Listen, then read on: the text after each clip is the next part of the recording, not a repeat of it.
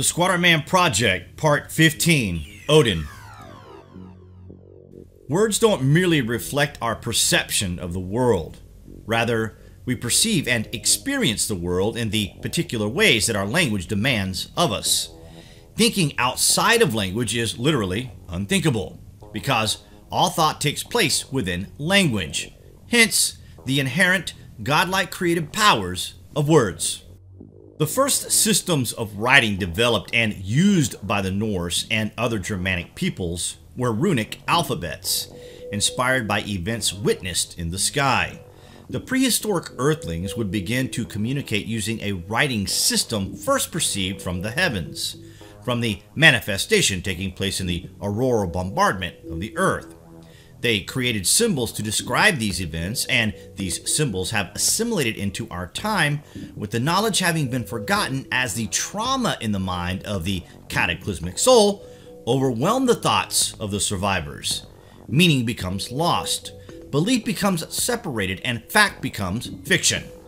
The runes functioned as letters, but they were much more than just letters in the sense in which we today understand the term.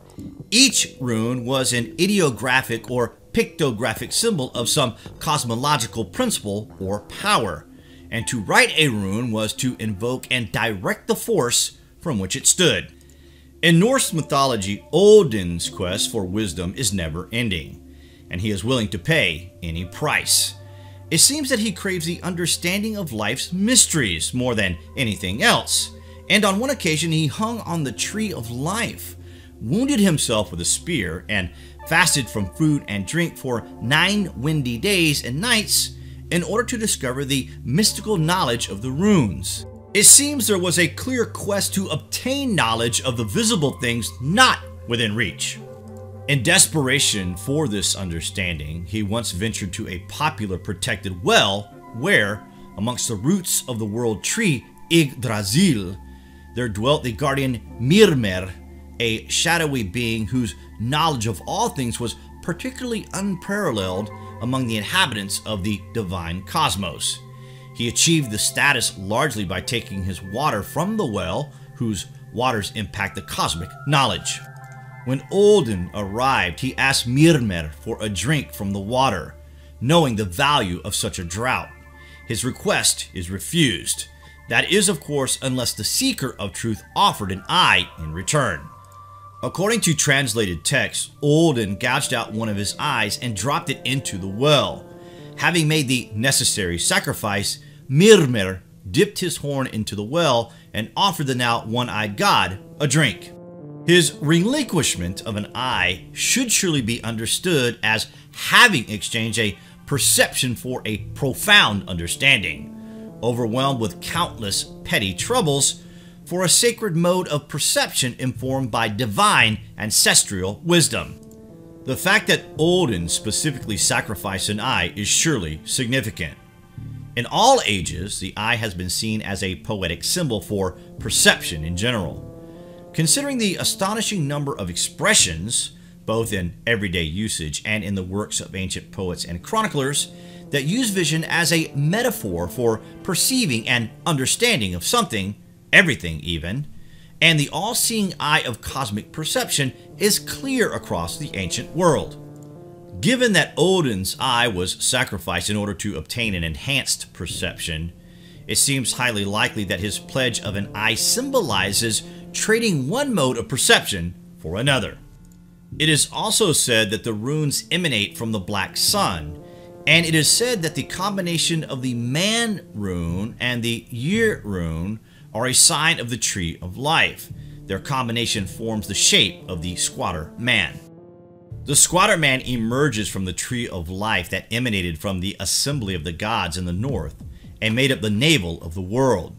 The axis mundi, the auroral display under the assembly of the gods, ranged from the pillar, the pyramid, the tree, the squatter man, and the ladder, all of which became sacred symbols to ancient observers. The story of the squatter man is the story. It's the greatest story to be told. It's just that so few know about it, and it was impossible to know the story before Anthony Peratt and David Talbot undertook the research. research that is still being kept from the public eye. This is the truth of our existence, and we will continue to bring this information to the subscribers of the Lost History Channel in collaboration with our friend Kronos. According to Kronos, studying the cosmic mountain will be very fruitful because most have never heard the term, and scholars do know about it because it is in the literature. They don't understand it, but they know about it. It's Mount Olympus, Mount Meru, Mount Sumeru, and many, many more. It's the abode of the gods. It's the rainbow bridge that connects Midgard to Asgard. And when that bridge trembles, it's a sign of Ragnarök, the destruction of the universe. That destruction is why we are now a fallen race and lost paradise. It is why the star within the circle is now an evil symbol. In the pre-Christian Germanic worldview, the spoken word possesses frightfully strong creative powers. As one famous Scandinavian scholar notes, the pronouncement of words was recognized to have a tremendous influence over the concerns of life. The impact of a sentence uttered aloud could not be questioned and could never be taken back, as if it had become somehow physical. Words create reality, not the other way around. And when you read that Odin says in these texts that, "I know that I hung on the wind-blasted tree all of nights 9, pierced by my spear and given to Odin. Myself sacrificed to myself on that pole, of which none know where its roots run. No aid I received, not even a sip from the horn. Peering down, I took up the runes. Screaming, I grasped them, then I fell back from there." It becomes clearly apparent that language is an inescapable structuring element of perception. But what do you guys think about this anyway? Comments below, and as always, thank you for watching.